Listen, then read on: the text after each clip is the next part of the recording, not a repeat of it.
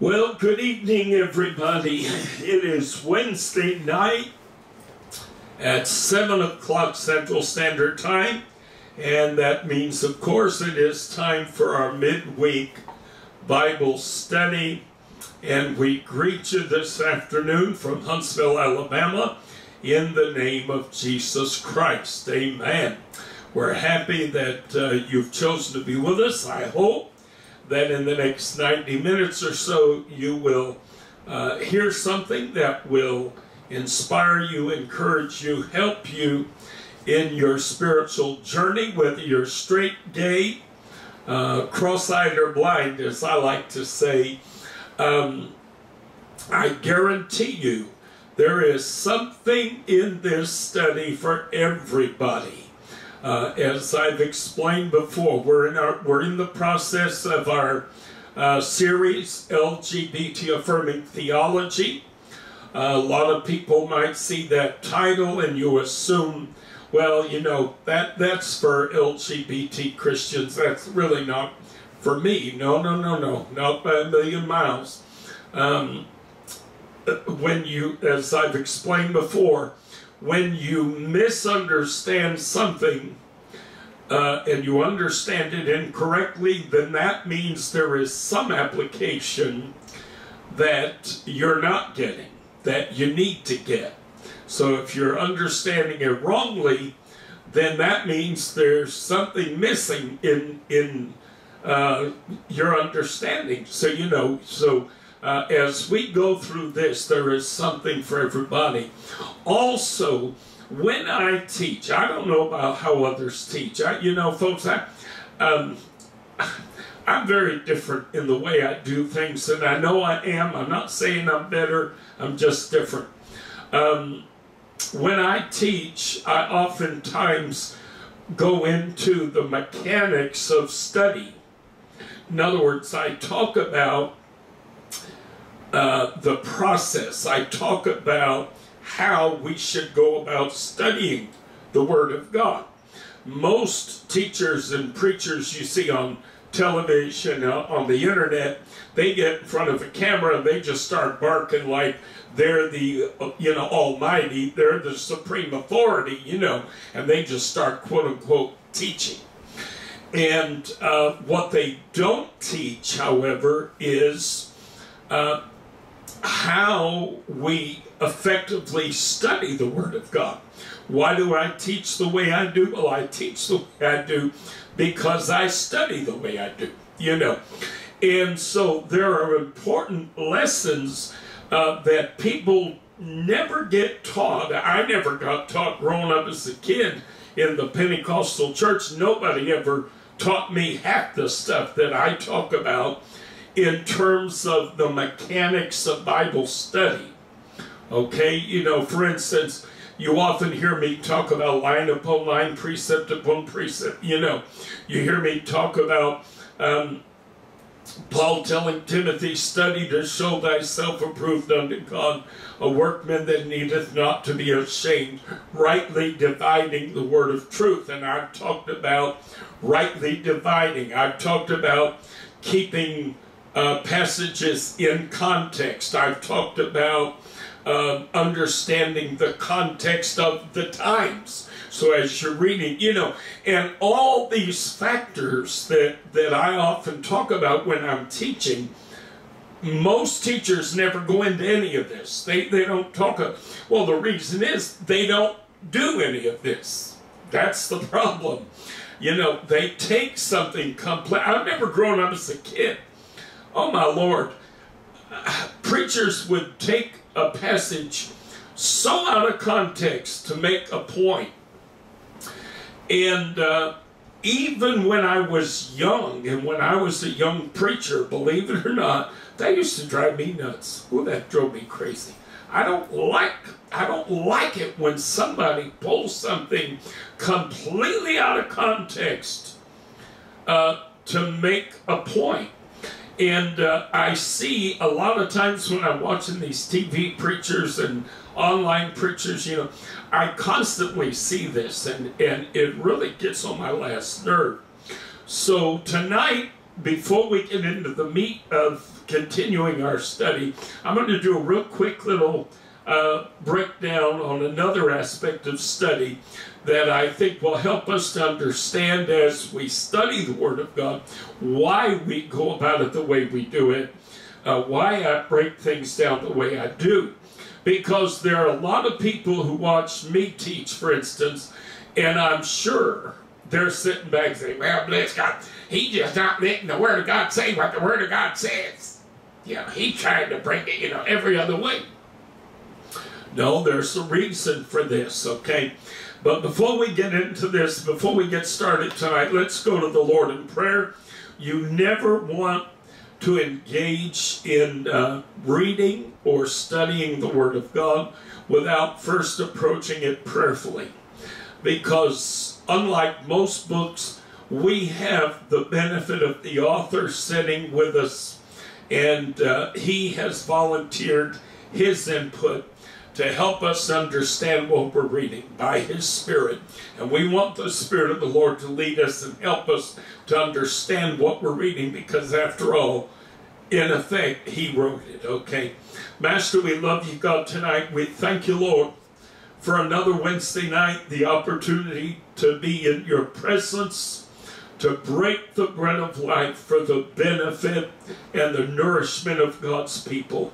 Let the holy anointing from heaven rest upon your teacher tonight, O God, and let it rest upon each and every hearer as well. Allow our hearts, Lord, to be cultivated, to be ready to receive that which the Word of God would impart unto our soul at this hour. Help us to be receptive, that it might bring forth fruit unto righteousness for your name's sake. We ask it all tonight in none other than Jesus' wonderful name. Amen.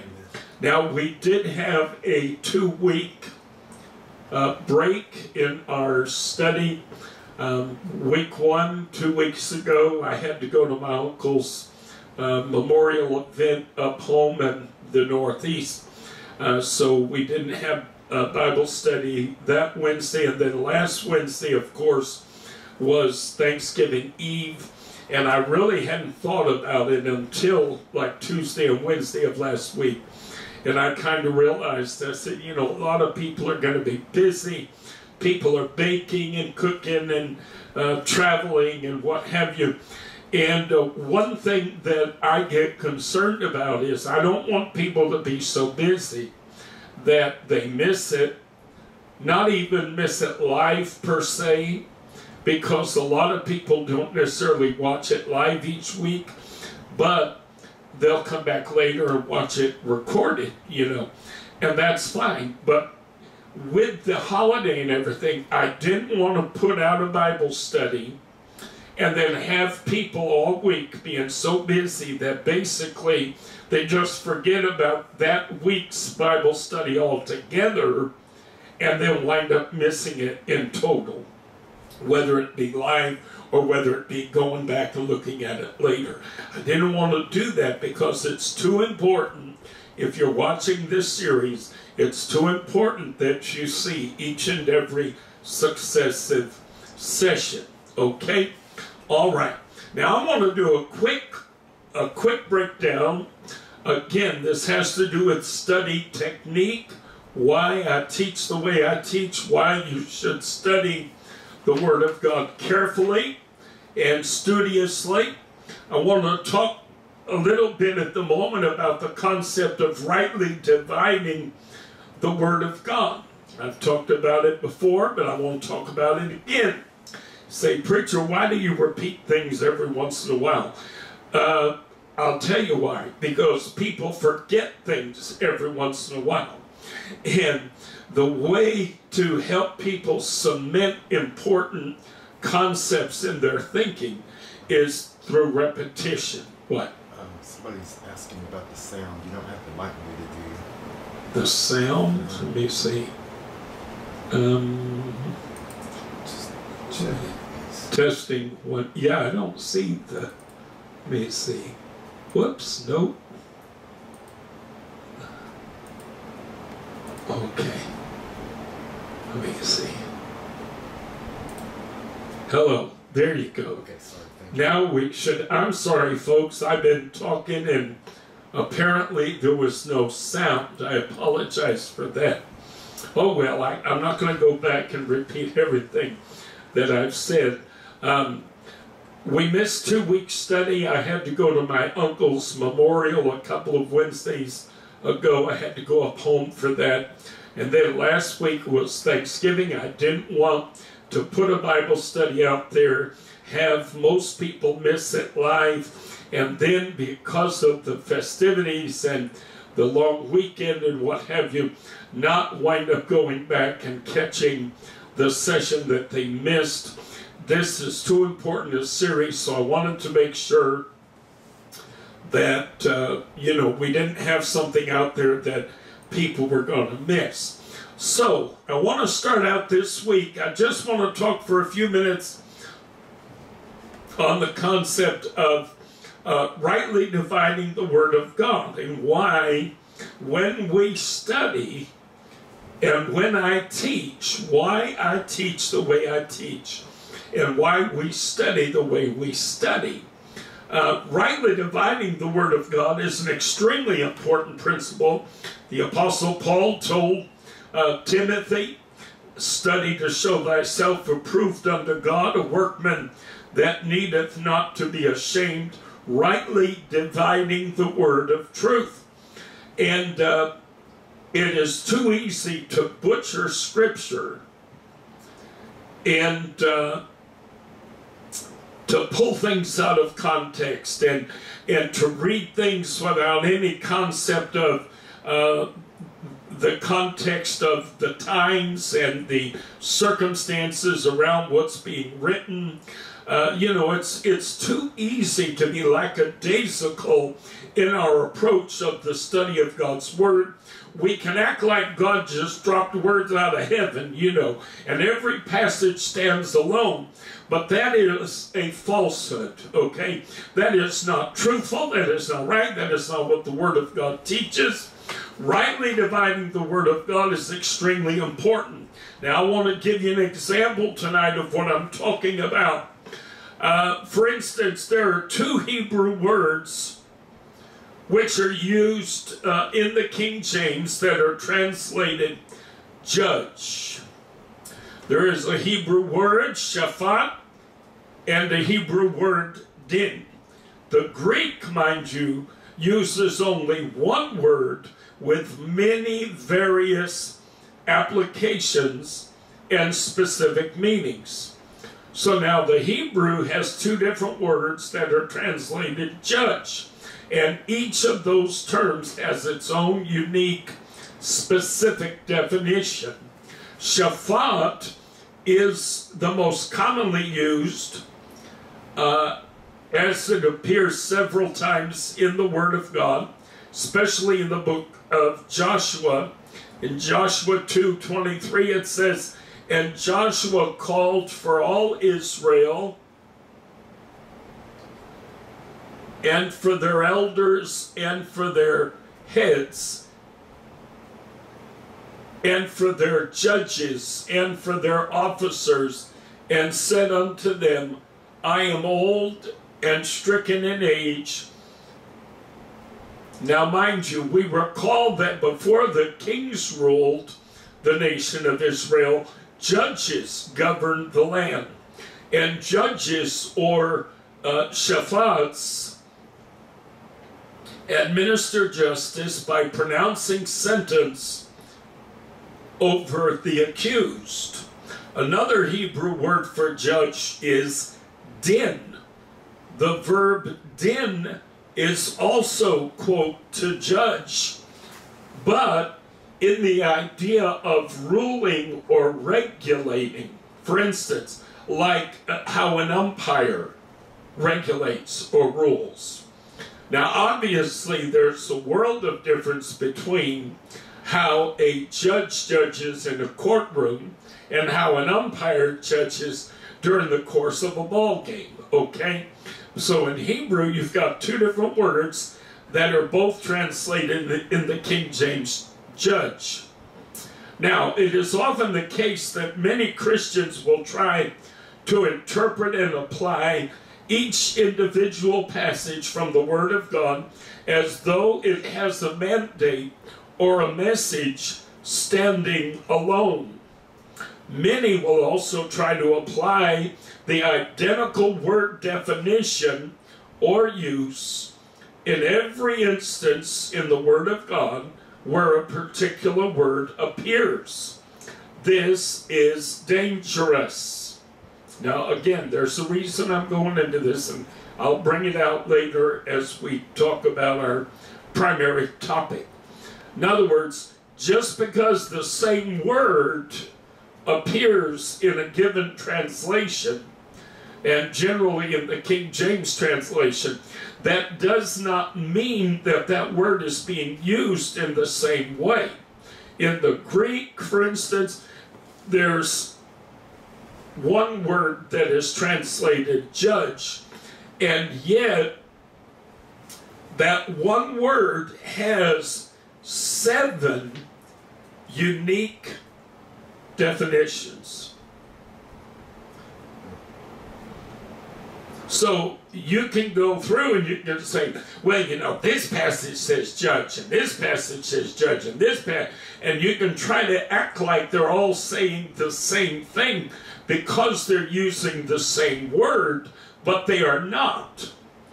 And again, talking about rightly dividing the Word of God, the easiest way to understand how that word is being used, especially in the New Testament Greek writings, is through context. Same thing is true often in the Old Testament writings, the Hebrew. Context. Look at the context in which that word is used, okay? Now, I have some examples for us tonight using the word, for instance, judge. In Matthew chapter 7 and verse 1, the Lord Jesus Christ said, "Judge not, that ye be not judged." Now, the term judge is krino, a Greek word, krino, it's a verb. It can mean, 1, to separate, put asunder, to pick out, select, or choose. So you judge which piece of fruit is rotten or which piece of fruit is ripe. You know, when you go to the store, you pick out, you choose. You're judging, okay? It also can mean to approve, esteem, or prefer. So you judge when you show somebody preference or you hold somebody in high esteem. You're making a judgment concerning them. Now, judge can also mean to be of an opinion, to deem, think, or to be of an opinion. Number 4, to determine, resolve, or decree. So, I judged it necessary to do thus and so. I resolved that it was necessary I do something, okay? So you can see already, the word judge here has way more uses than simply to sit in judgment, okay? 5, to judge in the classical sense, meaning to pronounce an opinion concerning right and wrong, to be judged, or summoned to trial, that one's case may be examined and judgment passed upon it. To pronounce judgment, to subject to censure. So, in the passage we've just read, the Lord is talking about this very thing. You don't pronounce judgment. You don't make declarations of judgment concern. Oh, he's going to split hell wide open. I grew up hearing that all the time. You know, boy, that one there, he's just going to split hell wide open. How do you know that? You don't know that. That's not your call to make. Do you follow?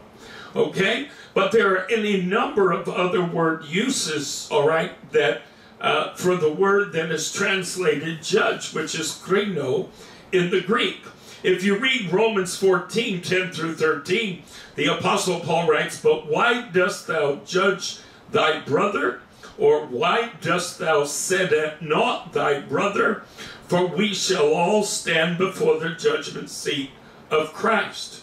For it is written, as I live, saith the Lord, every knee shall bow to me, and every tongue shall confess to God. So then every one of us shall give account of himself to God. Let us not therefore judge one another any more, but judge this rather, that no man put a stumbling block or an occasion to fall in his brother's way. In this passage, in the last verse, verse 13, the Apostle Paul said, let us not therefore judge one another anymore. And then he says, but judge this rather. Both of those words are being used differently. First, he's talking about pronouncing judgment, right? First, he's talking about making a judgment, pronouncing. Then he said, but judge this rather. Then he says, but make a determination. So there's a whole different use here, yet it's the same identical word. Now, what's interesting is this passage begins with the words, why dost thou judge thy brother? Or why dost thou set at naught thy brother? The word naught is a Greek word which is literally translated, very simple translation. It is a verb which means to make of no account or to despise utterly. In this instance, excuse me, at the beginning of this passage, the Apostle Paul is using the term judge, and it can clearly be seen that he means to separate or to put asunder by reason of the context of the passage. How do we know that? Read it in context. He said, but why dost thou judge thy brother, or why dost thou set at naught thy brother? Are you following? So he literally is first using the word judge, but one of the uses, one of the definitions for the word judge is to utterly despise,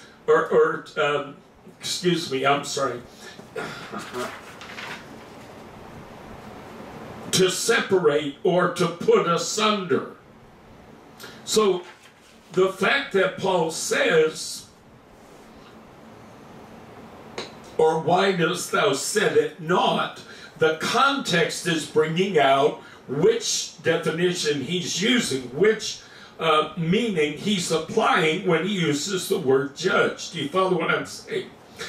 He's almost being a little bit repetitive, almost being a little bit redundant in that he's saying, don't judge, why are you setting it not? Because in this instance, both of them are saying basically the same thing.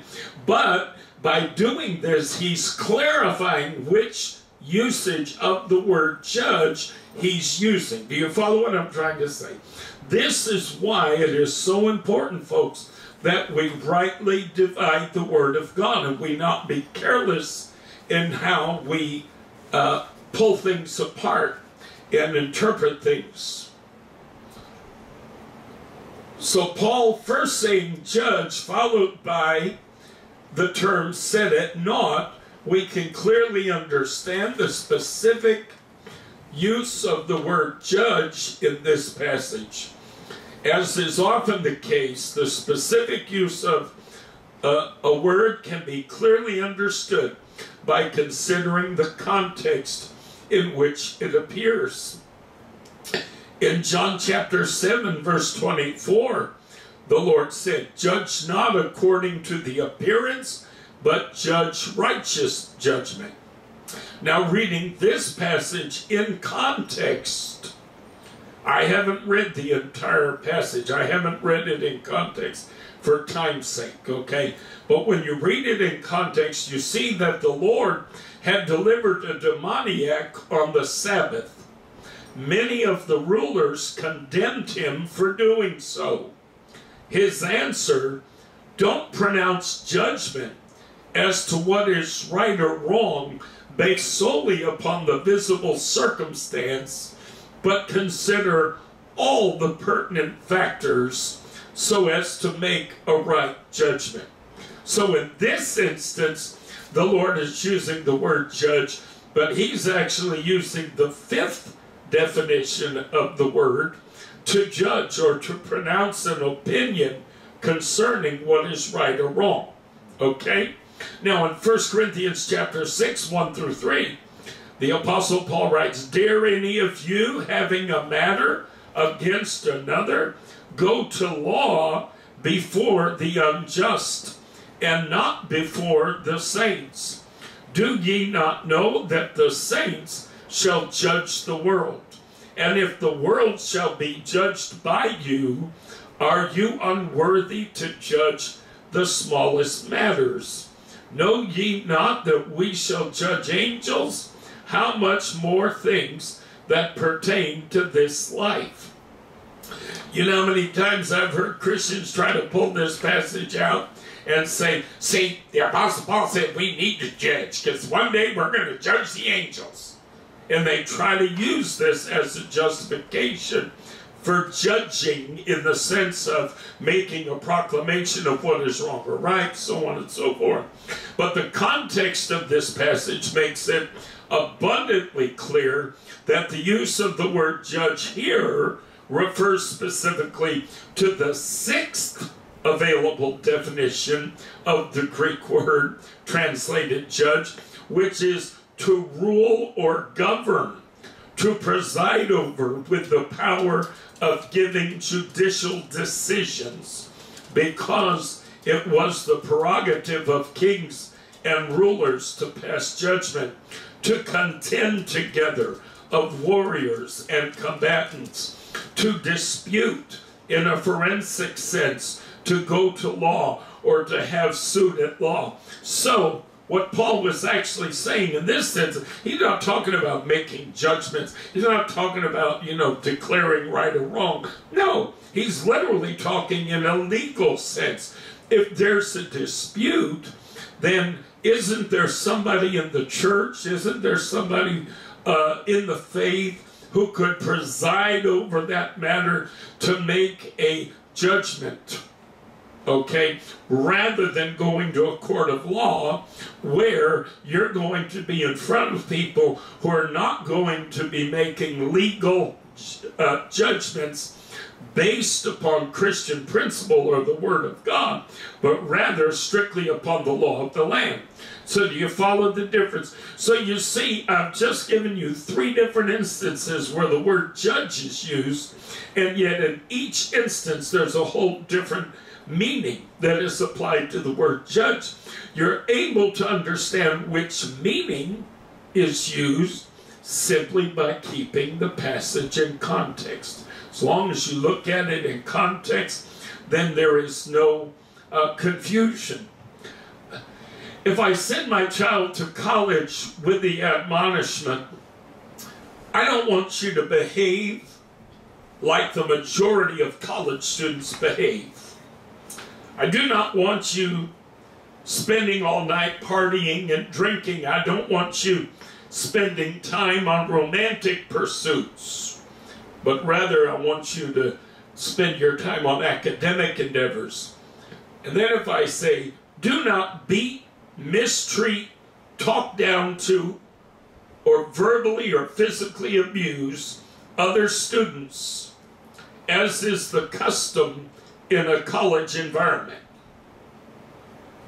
Now, having said that, unless you understand what I mean by I don't want you to beat, mistreat, talk down to, or verbally or physically abuse, you may assume, hearing those words, well, that's easy. I would never do such a thing. I wouldn't talk down to anybody. I wouldn't abuse anybody. I wouldn't mistreat anybody. But if you understand that I am specifically referring to, listen now, the common practice in schools of higher learning for upperclassmen to haze lowerclassmen who seek to become part of a fraternity, then you will fully understand exactly what I mean. So I'm not just saying I don't want you to do these things out of the clear air. I'm not just saying that out of thin air. No, I know my kid, I raised my child to be moral. I raised my child to be decent. I don't expect my kid is going to run around verbally abusing people, mistreating people, beating people, doing things. But my child could get caught up in hazing. He could join a fraternity, and then when they start hazing other students, you know, who are coming into the fraternity, my kid could get caught up in that. Do you follow what I'm saying? Because in that context, it's an entirely different thing. Then you're just going along with the crowd. Then it's, oh, but it's just tradition. Oh, this is just what we do. Do you follow what I'm saying? So, in order to really understand why I would give my kid these instructions, you have to understand, why am I saying this specifically? I wasn't saying that simply because I didn't trust my kid to treat people right. No, I was saying that because I know that college kids can get caught up in the practice of hazing. And I don't want my kid doing that. Even as part of the college ritual, you know, it's inappropriate. You don't talk down to people. You don't mistreat people. You don't abuse people, even in that environment. So it's important to understand the context and the circumstances around my saying those specific words. While I may be able to trust you to honor your upbringing by not randomly abusing or mistreating other students, I may feel it necessary to specifically speak to those practices associated with hazing, as young people can easily get caught up in these things as part of the fraternity experience. All right, Pastor, now we're talking about rightly dividing the Word of God. Why did you share these things? Now, I want to go back to Leviticus. I want to go back to the law of Moses. You remember, I kept talking about, as we've been studying this, the Lord was continually, constantly reminding Moses with these words or similar words.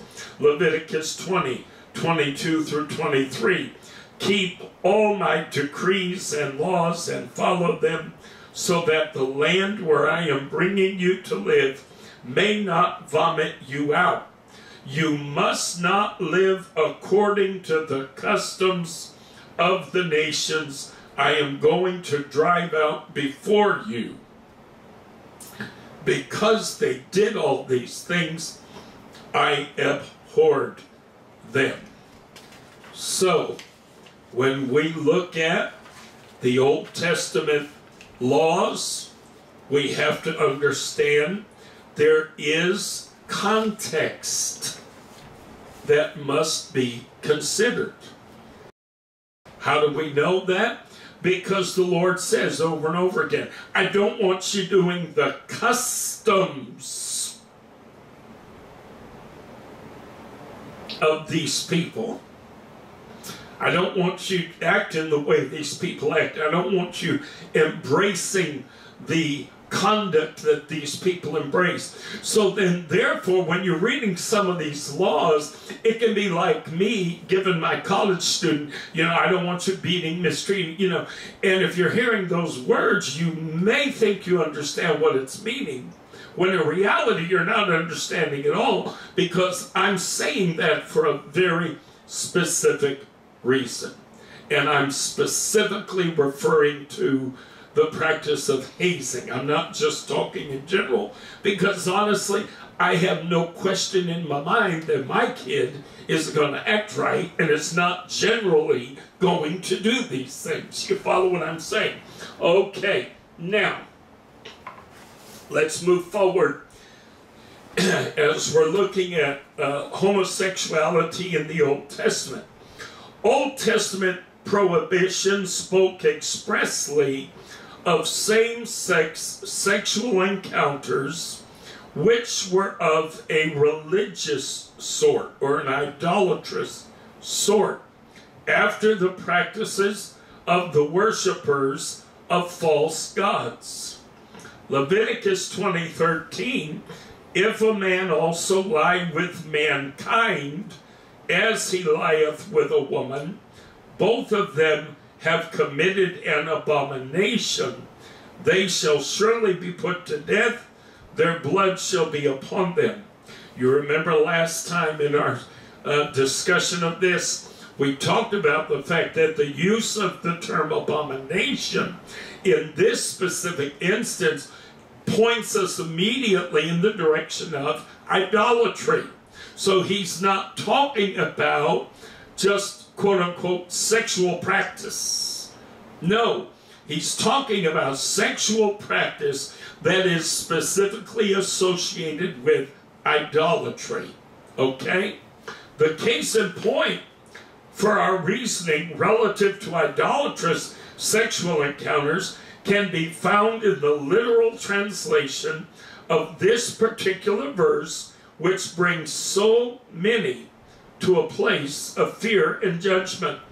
In this passage, Moses makes a distinction between a man, a male, and the type of man that he is lying with. Says a man shall not lie with mankind. It doesn't say a man shall not lie with a man, meaning simply a male with a male.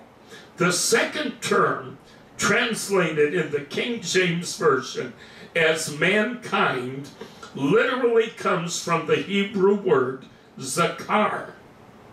This word specifically speaks of an individual who is, quote, to be remembered or to be held up in high esteem or high regard, such as a religious priest.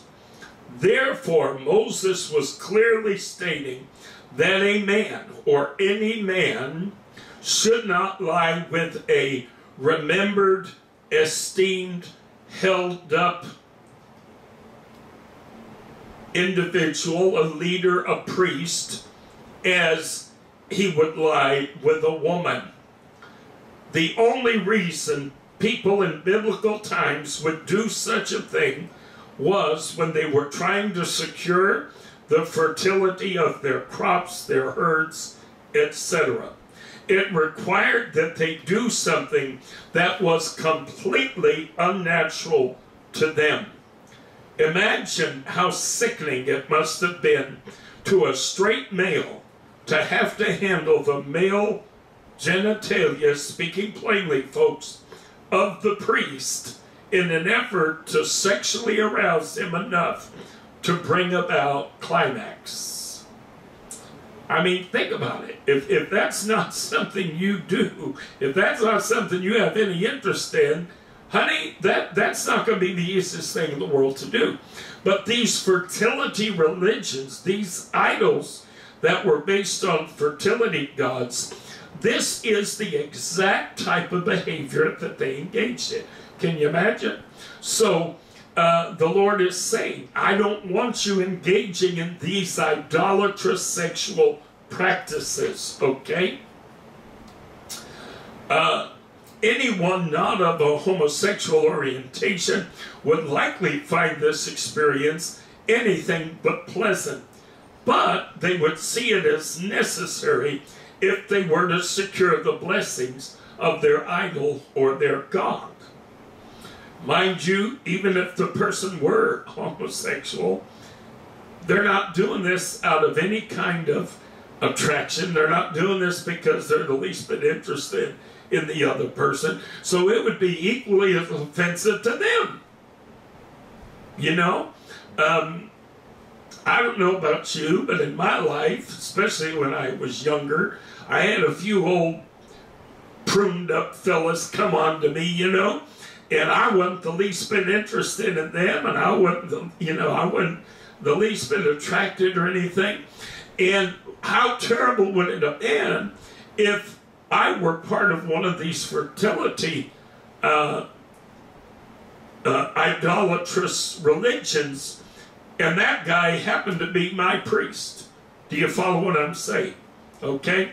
So, no matter how you slice it, these practices went entirely against nature. They went entirely against, had nothing in the world to do with attraction, had nothing in the world to do with intimacy. No, it basically was a business transaction is what it amounted to, which is why the priests that engaged in these things and the people that they employed in these temples to perform these rituals with people were referred to as temple prostitutes, because it was in effect a business transaction. Okay? In another application, the term zakar can also speak of one who is of great position and power. It was common in biblical times for men of war. Biblical times, they still do it. This went on at Guantanamo, right down here in Cuba. They have it on record, American soldiers pulling this kind of garbage. But it was common in biblical times for men of war to rape their opponents' leaders after securing a victory as a means of degrading and humiliating the defeated enemy.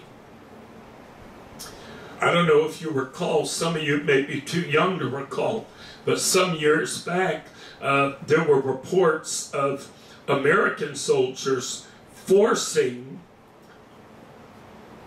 their Islamic prisoners to engage in same-sex sexual acts as a means of humiliating and trying to break them down, okay?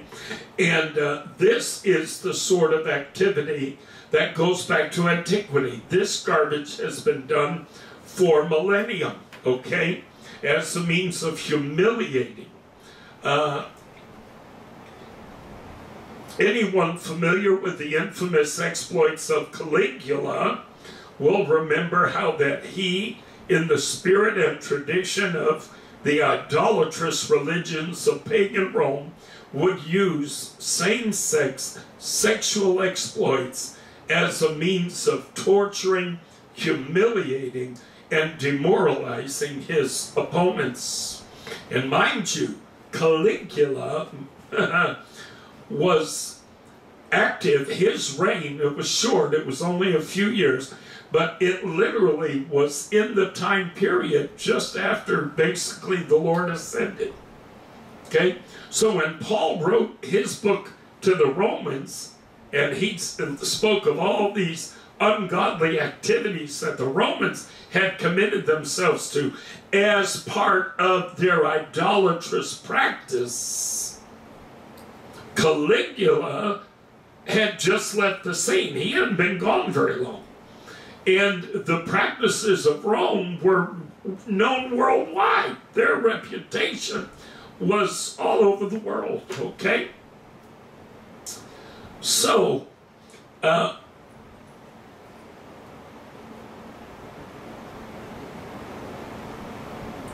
taught his people that they were not to behave in this fashion either.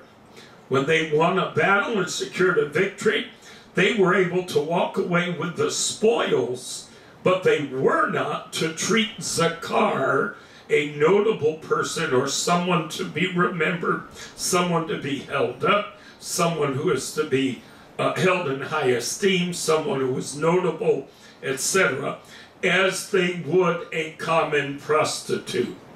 So again, you still have that same concept, that same practice in the religious, idolatrous sense, but then you also have it even in the sense of humiliating an enemy, okay, and demoralizing an enemy. All right. To do so was detestable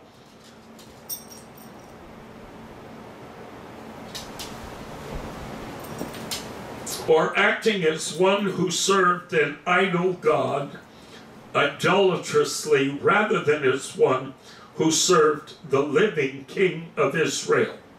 Now, for an example, if you look at the story of Saul in 1 Samuel 31, verses 6 through 10, so Saul and his 3 sons and his armor-bearer and all his men died together that same day. When the Israelites along the valley and those across the Jordan saw that the Israelite army had fled and that Saul and his sons had died, they abandoned their towns and fled. And the Philistines came and occupied them. And the next day, when the Philistines came to strip the dead, they found Saul and his 3 sons fallen on Mount Gilboa. They cut off his head and stripped off his armor, and they sent messengers throughout the land of the Philistines to proclaim the news in the temple of their idols and among their people. They put his armor in the temple of the Ashtoreths and fastened his body to the wall of Beth-Shan. Now, after being mortally wounded in battle, Saul begged his servants to kill him before the heathen Philistines showed up to claim their spoils and, quote-unquote, abuse him. Literally meaning in this case to sexually rape him as a means of demoralizing and humiliating he and the Israeli people. When the armor-bearer could not kill the king, Saul opted to end his own life, only to shortly thereafter have his body claimed by the Philistines, his head cut off, and his remains paraded around the various idolatrous temples of the Philistine gods as a trophy of their victory. All right, so you see, there are 2 different ways the car can be applied, but there is a very specific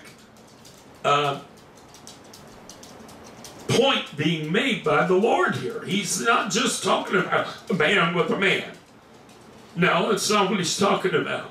And when you don't understand that, then you don't understand that there is something important here that is being overlooked.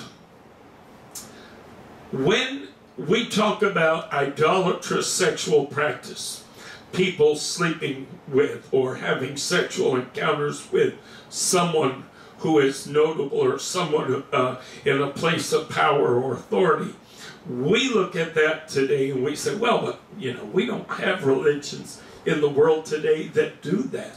No, we don't. But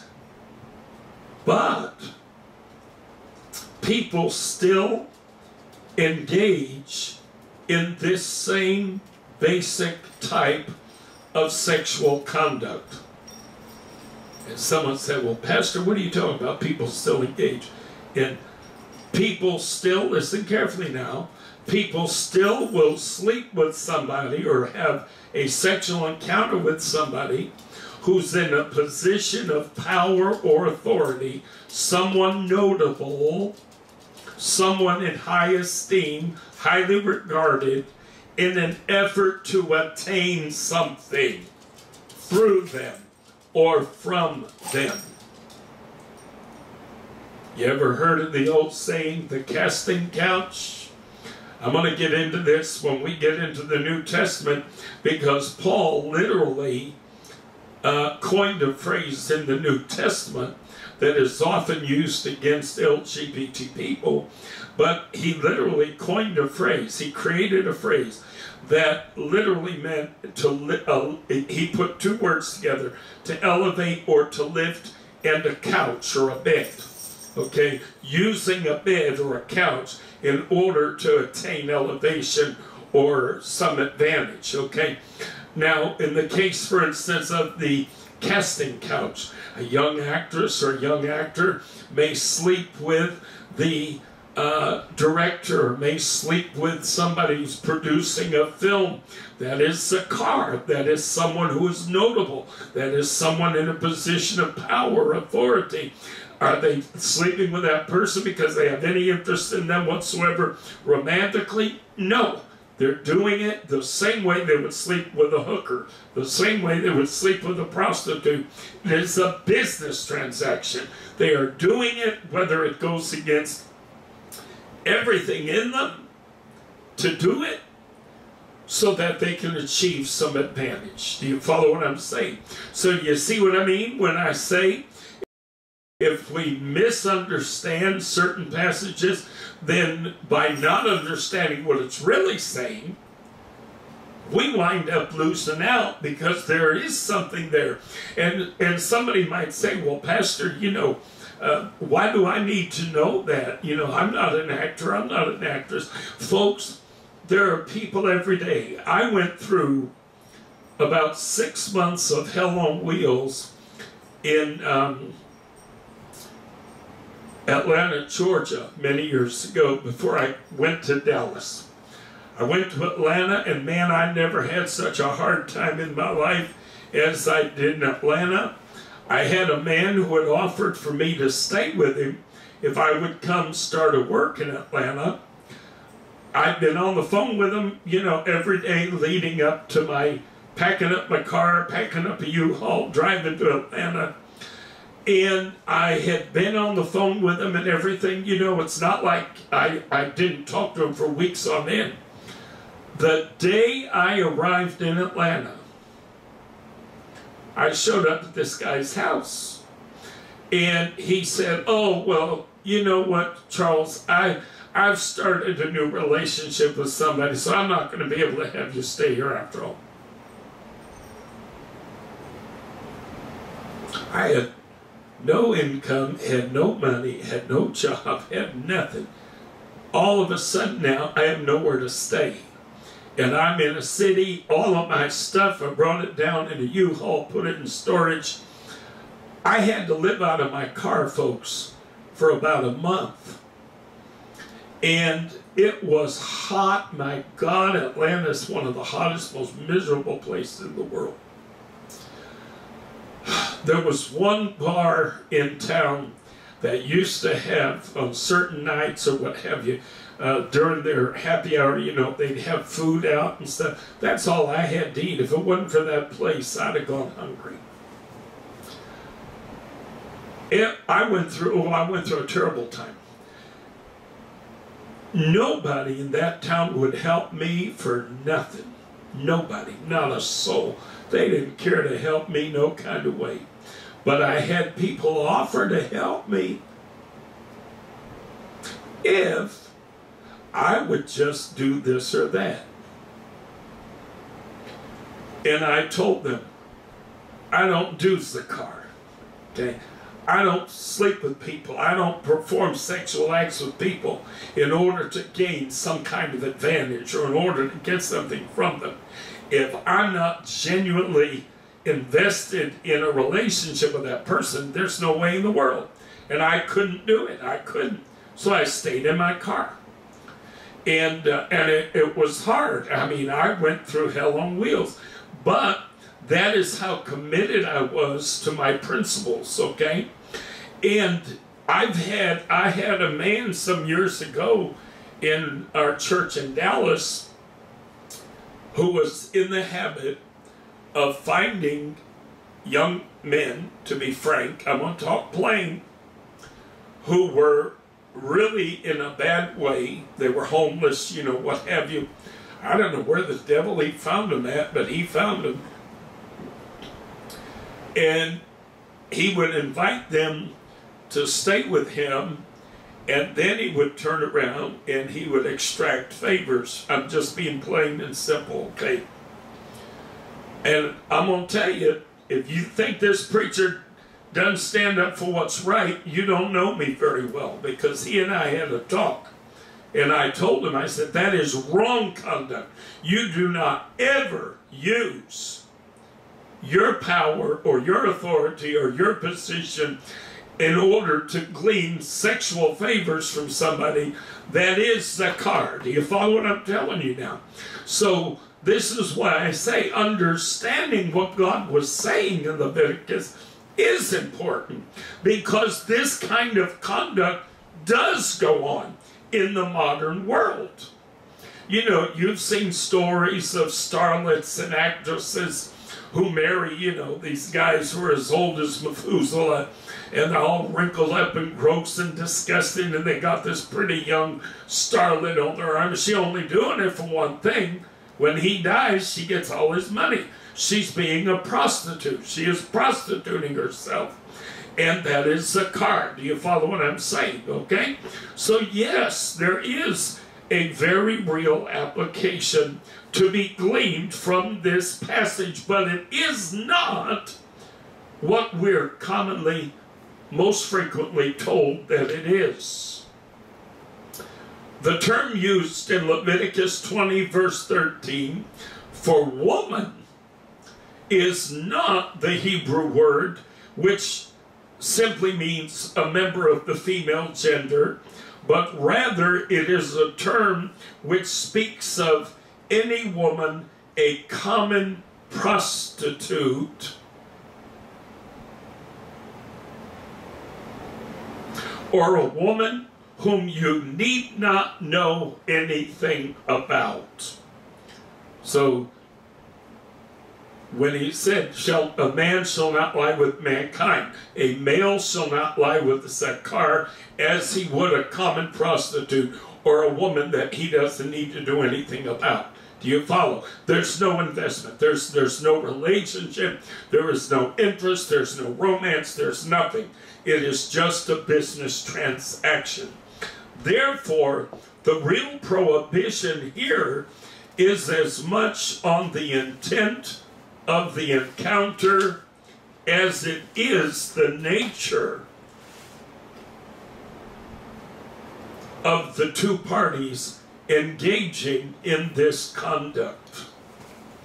A man would have sex with a male temple prostitute or a priest representing a fertility god or a phallic religion the same way as one would have sex with a prostitute. You come, do your business, and you go home. It's a business transaction. Promiscuity at its best.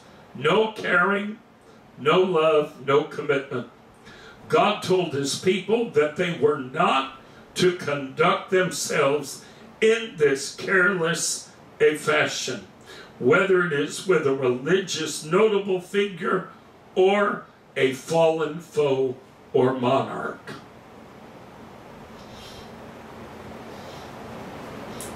If you've never had the opportunity, I recommend a book written by a friend of mine, a wonderful Christian man who's a member of the LGBT community.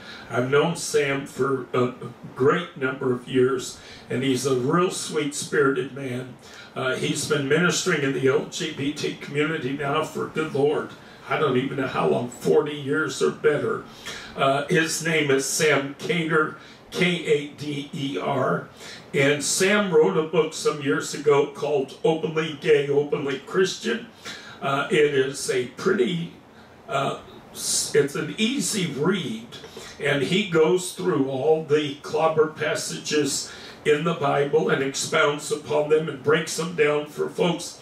And I'm going to quote from his book for a moment. You can find that, by the way, on Amazon or what have you. I think you might have to buy it used. I'm not sure if it's in print at this time. But on page 50, paragraph 4 of Sam's book, Openly Gay, Openly Christian, How the Bible Really Is Gay-Friendly, Sam writes, quote, all the things condemned in Leviticus 18 and 20 were what the idolatrous nations were doing. they did treat Zakar, to be remembered, as if he were a common prostitute, and did it in the name of idolatrous religion, end quote. All right, so there's your Old Testament law prohibitions that are commonly, pointed to, and people say, oh, bless God, it says right there, a man shall not lie with a man, bless God, and these people don't even know what they're talking about. They have no clue what they're talking about. All they're doing is reading the words on the page. They're not investing any effort in the universe in genuinely trying to understand what God was communicating, okay? I've spoken with over the years, and I've done a lot of research on Jewish thought concerning these passages and concerning a lot of the prohibitions within the law and what have you. And rabbis teach that it was understood, even in Moses' day, that many of the prohibitions that the Lord had concerning certain sexual acts had to do with the fact that the nation of Israel was a fledgling nation. They were going in about 1.5 million, estimated at about 1.5 million strong, into the land of Canaan, and it was imperative for their national security and their survival as a nation that they procreate like bunny rabbits, literally. That's why a lot of the prohibitions, like for instance concerning acts like masturbation and things of that nature, a man allowing his seed to fall upon the ground, all of these prohibitions, the reason they existed is God wanted the people of Israel to procreate, to increase their numbers as quickly as humanly possible, because the survival of their nation depended upon their population growing. The more people you have, the more you're able to have armies, and the better you're able to protect yourself. Even when you look at many of the rules the Lord had within the law of Moses concerning immigrants and people who wanted to come into Israel and become part of the nation of Israel. Interestingly enough, the law of Moses provided for what amounted to open borders, which, people in America, certain people in America, want to gripe about every day. And there are principles that God understood that Republicans don't, and that is that the more people you have, then the stronger your economy. The more people you have, what does that mean? It means you need more businesses, you need more services, okay? It also means more security. You're able to have larger armies, okay? You're able, the more people are working, the more taxes you can collect. I mean, if you understand how the economy works, if you understand the principles of economics, then you understand that a nation only grows stronger and more secure as its population increases. This is why the nation of Canada has basically an open immigrant policy. And they say, hey, yeah, if you want to come to Canada, we'll take you. Because they understand how it works. They understand economic principles. Got people in America don't have a clue. And so they gripe and groan about everything. But if you look at the laws that God laid forth for the nation of Israel, then you understand why in the world would the Lord tell them, if somebody wants to come in and be part of your country, you're to treat them as though they're native born. You're not to treat them any differently as someone who is born there. Why is God saying this, Well, again, if you understand the context, then you understand the why and the wherefore. So if you see if you see the Lord saying, I don't want men being with men because I don't want them wasting their seed. Okay, that's what it amounts to. I want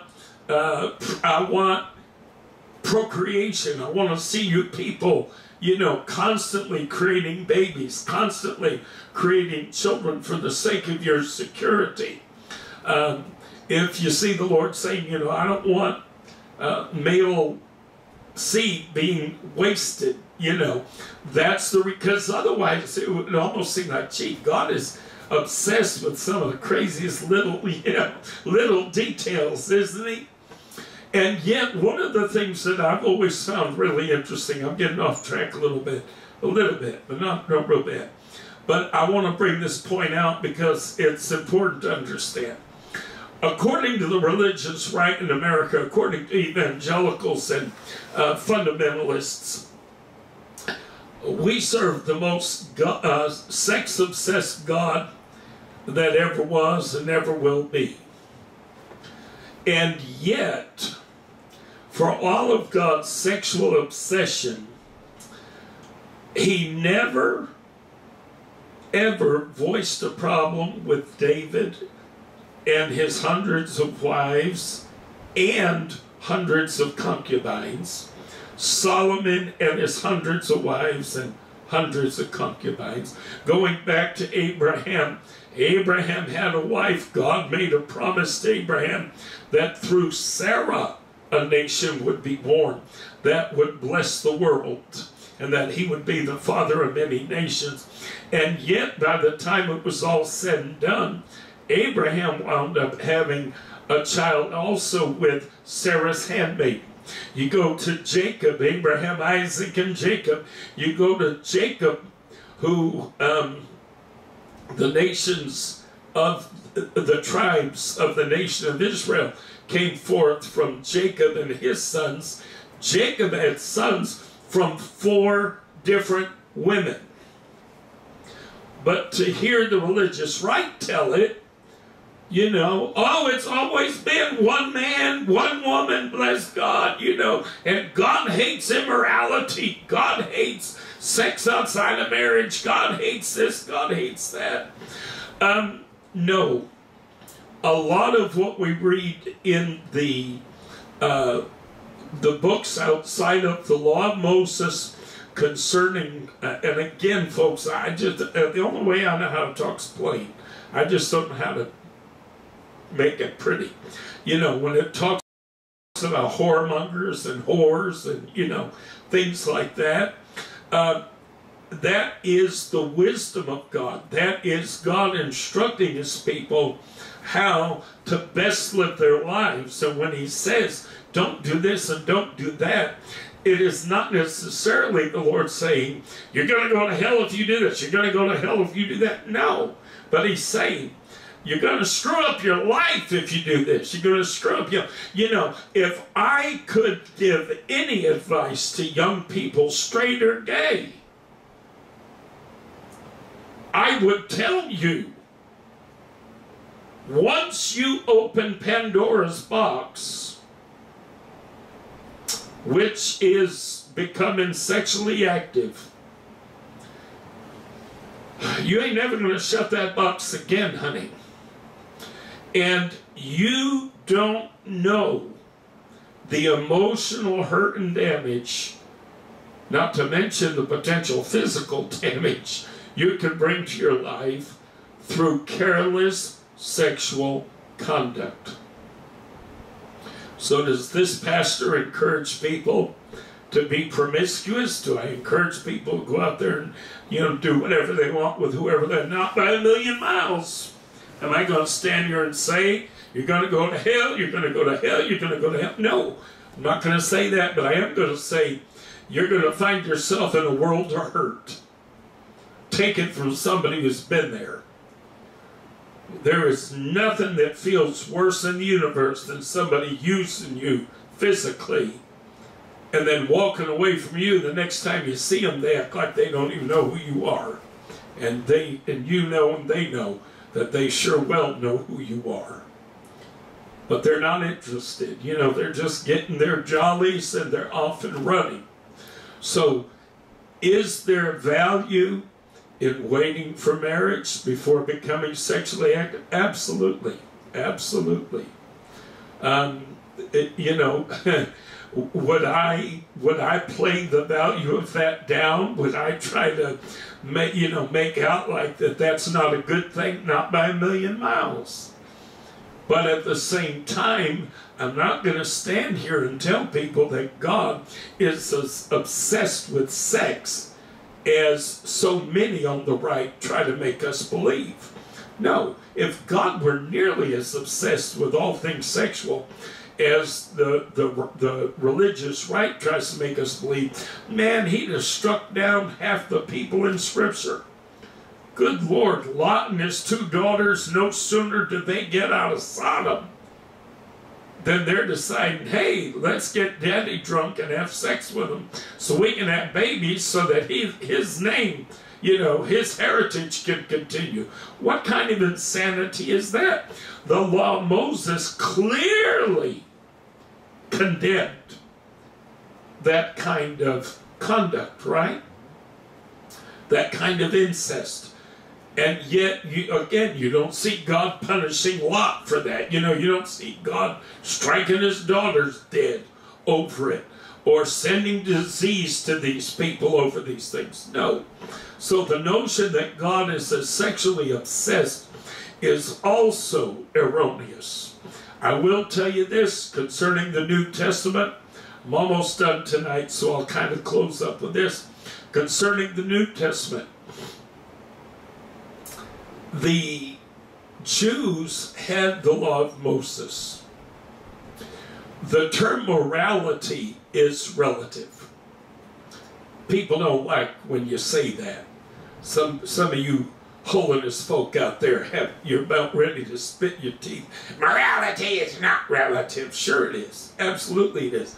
Morality, by definition, means that which is a social norm or generally accepted. One society may accept certain things, whereas another society doesn't. Okay? So yes, it is relative based upon the individual society in which you live. My grandmother, many years ago, she loved this movie. I want to say it was called Hawaii. Very long movie, if I remember correctly. I think it was like 4 hours long or something. It was a real long movie. It was made back in the maybe 50s or 60s or something. I want to say that, me and my memory, I want to say that The Sound of Music, Julie Andrews was in it. I might be wrong. But it was about a missionary, Christian missionary, who went from England to Hawaii way back in the day and brought the gospel to the natives of Hawaii. Well, when he got to Hawaii, the women are running around without any tops on, and the king of the particular tribe that he's trying to preach the gospel to is married to his sister, because in their culture that was perfectly acceptable. And of course this guy was just, oh my God, this is the most horrible thing I've ever seen. This is terrible, this shouldn't be, blah, blah, blah, blah, blah. But morality is relative. In their culture, that was generally accepted. That they had no problem with that. I'm not saying I endorse it. I'm not saying I encourage it. I'm not saying I'm okay with it. But what I'm trying to say is that we oftentimes want to push our concept of certain things on other people. Well, the apostles, when the Gentiles began to come into the church, the apostles had absolutely no experience None. With non-Jewish audiences. And quite frankly, they were appalled. They were disgusted. Because when they looked at the cultures in a lot of the Gentile world, they were far less strict and far less rigid than the culture they knew as Jews, which had been framed by the law of Moses and the law that God gave Moses on Mount Sinai. So what happens is, if you notice, the gospel of Jesus Christ as recorded by the four writers, Matthew, Mark, Luke, and John, you don't see a whole lot of writing in there at all about quote-unquote morality. You don't see them fighting social wars. You don't see them having all these issues, you know, with how people do things and what have you. But all of a sudden, when we get into the epistles, where the apostles are writing to the churches, you know, on various topics, all of a sudden there's this obsession with sexuality. All of a sudden there's this obsession with immorality. All of a sudden there's this obsession with all these different behaviors and all these different conducts. Well, the answer to understand that is very simple, because the Jews were being shocked by their exposure to the Gentiles. And it was like, well, these people aren't living the morality that we've embraced because we had the law of Moses. So now they were then trying to impart not the law of Moses, because the law is no longer of effect. So it wasn't that they were trying to bring the Gentile nations, the Gentile believers, back under the law. It kind of appeared that way. But that's not what they were trying to do. What they were trying to do was they were trying to bring the Gentiles under the morality that had been framed for them by the law. So when you read a lot of what you read in the writing of the apostles, they are responding to things that, quite frankly, they didn't have a whole lot of exposure to. You know, and all of a sudden they're seeing stuff and they're experiencing and they're hearing stuff that is new to them. And they're like, holy mackerel, wow, this is the worst thing I ever heard. And boy, they're having a fit over it. You know, in some of the apostles' writings, literally, it's like they're having a fit over some of these things because it's new to them. They've never, and it's funny because when you understand this, it also will help you to understand a lot of what you read in the epistles. It'll really help you to get a better grasp of why it is that the apostles were writing all the time about things that during the Lord's earthly ministry, he never said a word about. He didn't talk about divorce and remarriage. He didn't talk about incest. He didn't talk, well, he did talk about divorce and remarriage. He didn't talk about incest. You know, he didn't talk about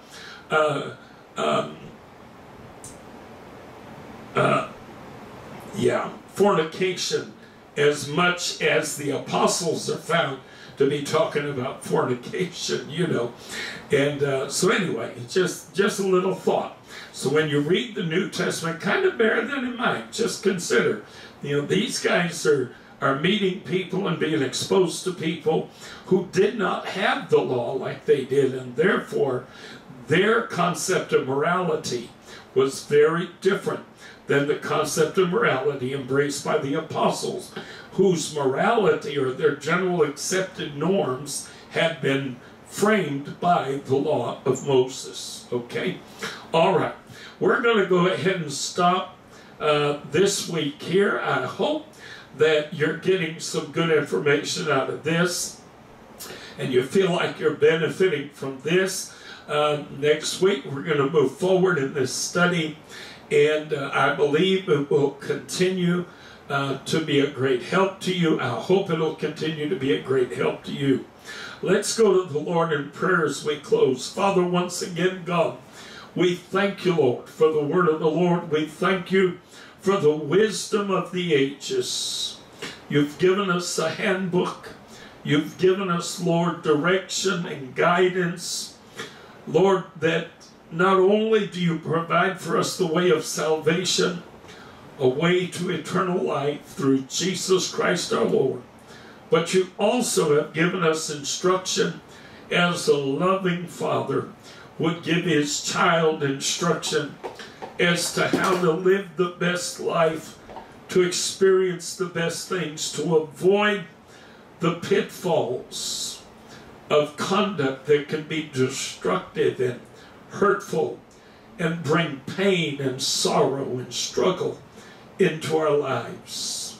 I pray, Lord, that this study will somehow find its way into the deepest part of our heart. Help us to consider the information that we've heard here. And Master, today, as the truth of God penetrates our soul, let it liberate those who struggle with unnecessary condemnation and guilt. And let them today come to an understanding that every individual who will believe and obey this gospel has equal access to the kingdom and the house of our God. None are shunned and none are set aside, but you welcome all, Lord, who will approach you sincerely, openly, honestly. Master, we love you. We thank you for the word of God. We thank you for this time together. Keep us in your care. Bring each and every individual back together at the next appointed time. For we ask it in none other than Jesus' wonderful, wonderful name. Amen. Want to remind you, Sunday, of course, at 3 o'clock Central Standard Time, we will be having church here in Huntsville, Alabama. We have a space at the Century Office Complex or Century Office Center, 3322 Memiorial Parkway Southwest, Huntsville, Alabama, 35801, just up the road on the opposite side of the highway from the mall over there on Memorial Parkway. You can join us live online if you don't live local, but if you live local, folks, we need you to come out and help us. We need you to come out and help us. There is a church to be born in this city that can have a wonderful, powerful impact on this town and on this state and in this nation, and our country desperately needs what we're trying to do today. I hope you'll come be with us next Wednesday as well at 7 o'clock Central Standard Time as we continue our Bible study, LGBT Affirming Theology. If you have any comments or thoughts or questions, we invite you to please place them on our Facebook if you're watching on Facebook, or on our YouTube if you're watching on YouTube. I'm happy to try to answer any questions or queries you might have, and we appreciate all the positive feedback that we can get. Until next time, God bless you. In Jesus' wonderful name is our prayer.